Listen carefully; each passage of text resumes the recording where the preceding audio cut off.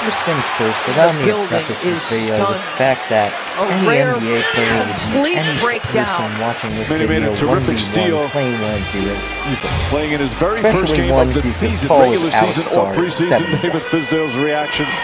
That said, this man wasn't even that good internationally. And then after his abysmal summer league performance, there's still people that want to defend him. Think about that. That's 2 Let's points look right at there. some of the stats of Alex Sarr from before he got That game drafted. will tip at 9 o'clock Memphis time. He averaged 9.7 points per game in his sole international season, which is alright. It's nothing special. It's worse than Ron Holland, who got drafted by the Pistons, who I'm also mad about. To finish the play out. But nonetheless, he also averaged 4.4 rebounds at 7'1" and 1.3 blocks. James now for Which you might say, oh, those box numbers aren't that bad. Well, he can't finish. Lost complete control. I'm just saying, it reminds me more of Derek White than a 7'1" player. Smoke the layup.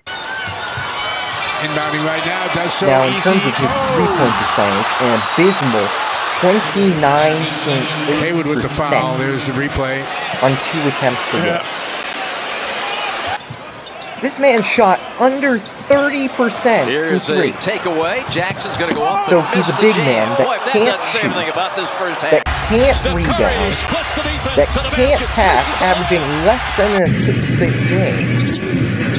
Can't play perimeter defense because he only averaged half a steal. That's a tough sequence. 1.2. And his free throw percentage is abysmal. What exactly is Alexander Sarr good at? Is there something I'm missing? For Dylan. Because to me, it looks like he's just a bad player at just about everything. He gets it back. And his summer league performance absolutely backed that up. The only thing that he showed us in summer league was that he can be a decent rim protector against subpar competition. Throws it right to Curry. Curry was open. Again, what is it that Sarr can do? Because right now, it looks like it's nothing.